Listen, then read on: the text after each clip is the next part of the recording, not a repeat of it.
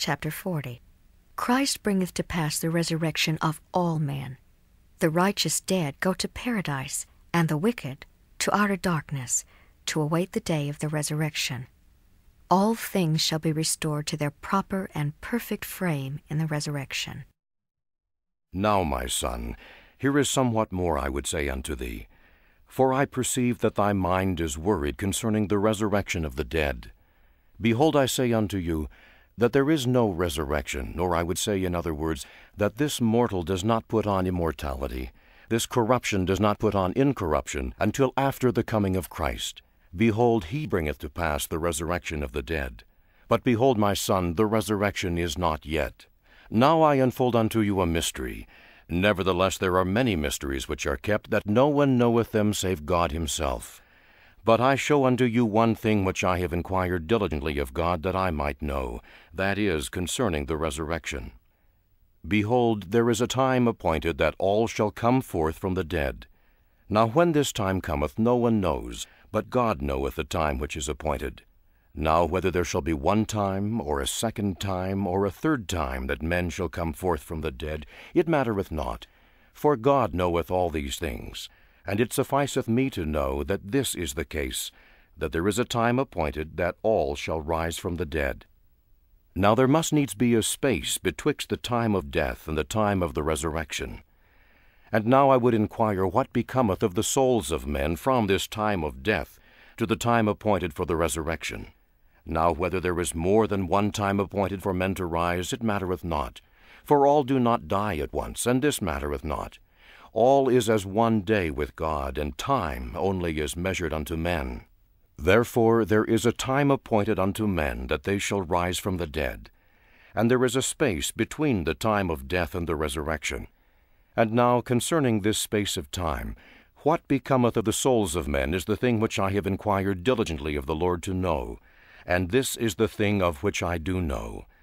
And when the time cometh when all shall rise, then shall they know that God knoweth all the times which are appointed unto man.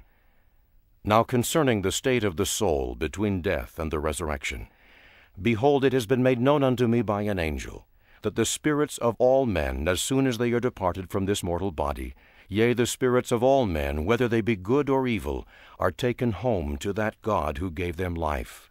And then shall it come to pass that the spirits of those who are righteous are received into a state of happiness, which is called paradise, a state of rest, a state of peace, where they shall rest from all their troubles and from all care and sorrow.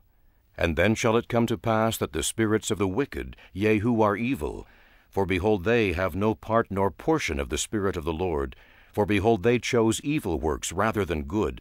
Therefore the spirit of the devil did enter into them, and take possession of their house. And these shall be cast out into outer darkness. There shall be weeping and wailing and gnashing of teeth, and this because of their own iniquity, being led captive by the will of the devil.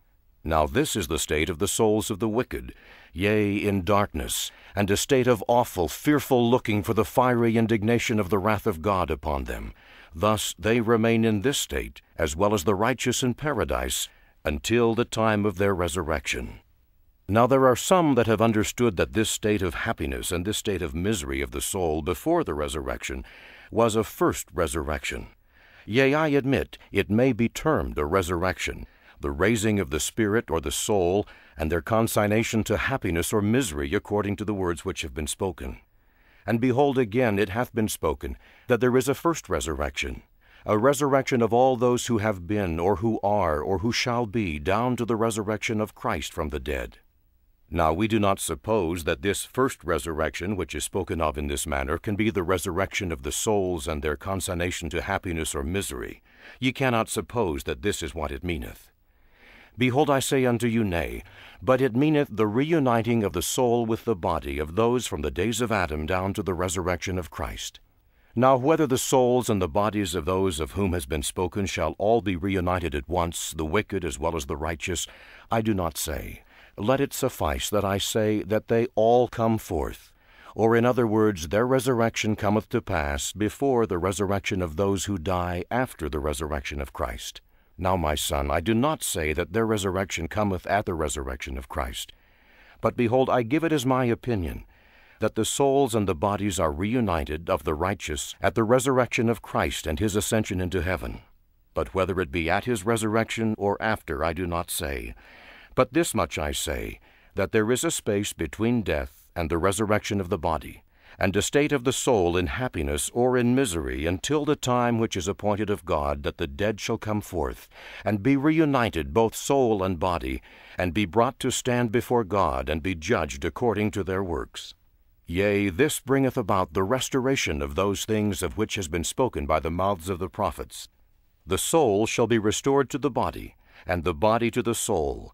Yea, and every limb and joint shall be restored to its body. Yea, even a hair of the head shall not be lost. But all things shall be restored to their proper and perfect frame. And now, my son, this is the restoration of which has been spoken by the mouths of the prophets. And then shall the righteous shine forth in the kingdom of God. But behold, an awful death cometh upon the wicked. For they die as to things pertaining to things of righteousness. For they are unclean, and no unclean thing can inherit the kingdom of God. But they are cast out and consigned to partake of the fruits of their labors or their works which have been evil. And they drink the dregs of a bitter cup.